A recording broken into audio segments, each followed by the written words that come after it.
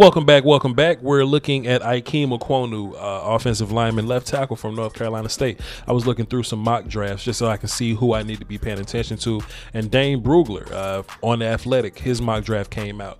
And Ikem Ekwonu was the #1 overall pick in his mock draft. And it was a long time since offensive line has been #1 overall pick, guys. So, man, you know, I got excited, had to go pull some film out, man, because I'm an offensive line guy.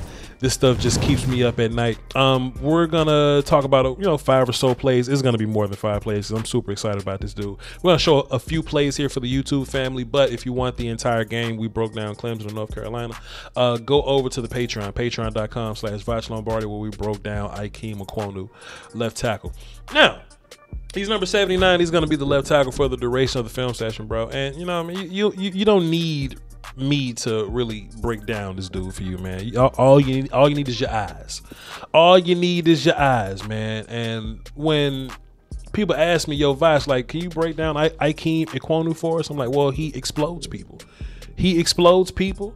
He takes lunch money that they get grass all over their good clothes, and that's just what he does, man. Like, let me fast forward just a little bit. You know what I'm saying? They're going to be like, but Voch, we need some technical analysis on Ikem Ekwonu. You just can't simply say, he just shows up and explodes people and expect us to take that seriously. I feel you. But left tackle Ikem Ekwonu, all he does is explode people and look to explode people. That's all he do. Look at him pulling right here. Explosion. That's what he does. Look at him. Then he gonna get up and talk to you. That's a penalty in the National Football League. But sir, anybody can explode somebody. When you can consistently explode people, it makes you dangerous, right? And we talk about these guys every year. Every year there's always a dude that moves really well for his size. Take Greg Little. No disrespect to Greg Little, but he was one of them big dudes that move really good or whatever, right? But what makes a difference between him being big dude and like Orlando Brown being big dude or Mekhi Becton being big dude is that the last 2 big dudes we mentioned, those dudes move people like big dudes. I don't think Greg Little worked out because he was big as hell, could move well, but he didn't move people like big as hell. Ikem Ekwonu moves people like he's big as hell at all phases of the game. Last time it was like pass blocking or something. The next time it was like I was pulling. This time he's just looking for work. Looking for work. Check him out. Looking for work. Let me explode you.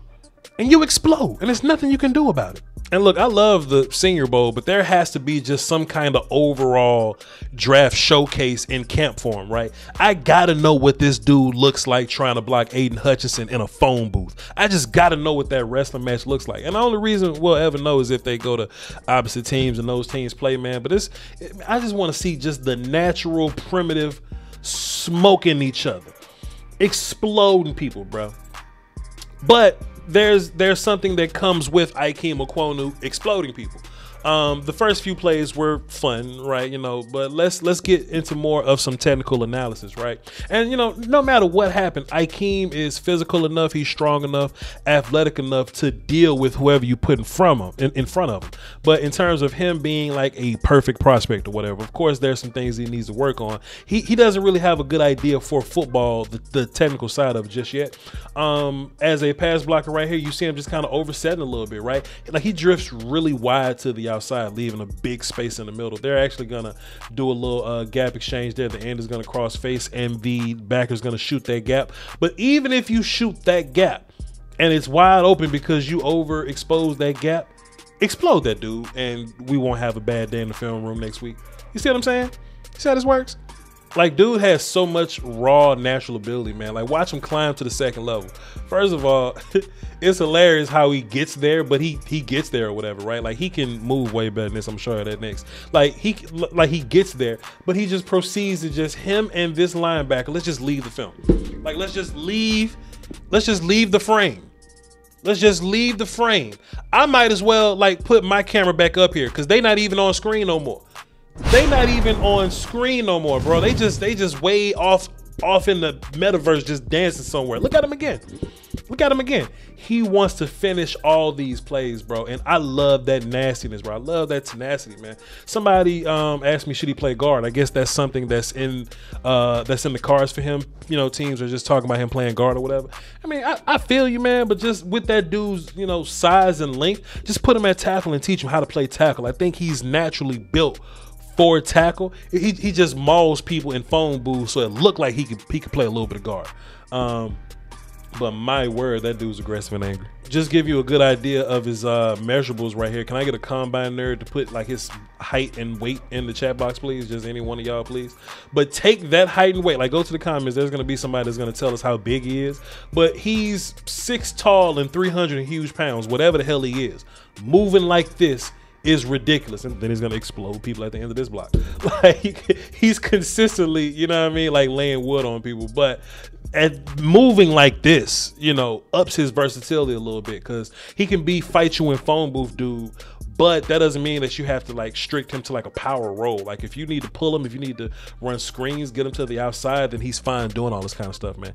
He's really fun to look at, man. He's really fun to watch film on. I encourage y'all to look at him on your own time, please. If I only had one play to summarize Ikem Ekwonu, I think this is it. This is a beautiful play describing who he is, right? Let's just run the play, then we'll come back and we'll talk about it. He's the left tackle, of course. This play perfectly describes who this dude is, right? So we look at him here, and you know, he's leaning forward a little bit, not great positioning. You know, his base gets a little narrow. He almost crosses his feet at some point. He's gonna drop his post foot. You see him like leaning pretty bad right there. Hands aren't placed very well. Even in the initial punch, his hands aren't placed very well. They work to one hand's on the dude, kind of on the outside. The other hand ain't even on him. His base all narrow and shit. You know what I mean? His arms are fully extended, so we're not gonna get good drive on that lockout. But despite all that, this kick slide is horrible. He's galloping and not really like kick sliding. Like, if you want to technically analyze this dude, this is a bad looking block. This is like Pat Mahomes mechanics, Brett Favre mechanics, bad block, right? But he figures it out. He's so athletically gifted, he figures it out. If I'm an offensive line coach and I go, man, I could teach you about your base and your feet and your hands and your elbows and your eyes and your pinky finger and keeping your thumbs up and how to work your hips and bend your knees. If I teach you that, I have a gangster at left tackle moving forward, ladies and gentlemen. My word. If though, that's assuming. If, you know what I mean? I think you know, what you could do in the National Football League is like, as long as these dudes can physically uphold their end of the bargain, then I think, you know, you can teach them anything. It just depends on the guys that they're going to go against. If you're going to go against one of the Bosa kids, you might want to have your hands and feet ready to go with you. It's going to be a tough fight, but you want to have your technical side down, because they're bringing technical stuff to you. But like, if this dude rolled up against just like a naturally good defensive end type guy, I think he'll be fine. I think he'll be able to live, because he has the movement and the NFL strength and size already. So you ain't got to worry about that dude. Run game, he just got to go out there, be a gangster, maul people, move him around. His and that's just, you know, that's not just inside, you know, close phone booth game. Like, that's outside zone, that's second level. Any kind of movement that you need him to do, he can do it. Any kind of power task, combos, down blocks, anything like that you need him to do, he's smoking people. You know what I'm saying? You just gotta, you know, teach them the nuance and the technical side, which is fine. You know, you have to teach that to most rookies in general, but you really got to pound that in with him. But just like we looked at Mekhi Becton last year, hey, if you teach him X, Y, Z, he can contribute year one for you. He can be damn good, and he was. He wasn't as technically sound as like Wills or Wirfs or anything like that, but he just had to be technical enough to use his length and his skills and his feet and legs or whatever. But that's my long-winded, simple but sort of not simple offensive line nerd breakdown of Ikem Ekwonu. If you want to see the longer film session, just go to patreon.com/vochlombardi. These are fun, breaking down offensive linemen for y'all. It's fun as hell. So just tap in whenever y'all want to. Just let me know who y'all trying to watch, and we'll see. I'm on a pretty set schedule. But I got to keep my ears to y'all because y'all are telling me who the next hot prospect is. Because what'll happen is, I don't know, like somebody, Brian Baldinger or something, will get on Twitter and be like, this dude is the best guard. Netane Moody's the best guard in football or some nonsense like that. And like, yo, Voch, did you see what Brian Baldinger says? I can at least go to that and be like, okay, well, this dude is hot in the streets. Let me break it down for y'all. So I'm on a set schedule, but talk to me in the chat box and we'll figure out what's going on. Next up, looked at that dude. We're looking at some of the Georgia kids. We're going to look at the pass rushers, and we're going to look at the other offensive linemen, Evan Neal and Charles Cross. So stay tuned, man. We got some good offensive line work coming for y'all, man. Y'all hold it down for the Doski, Woski, and Peace Week. Follow me on Twitter, VOCHLOMBARDI. Salute y'all.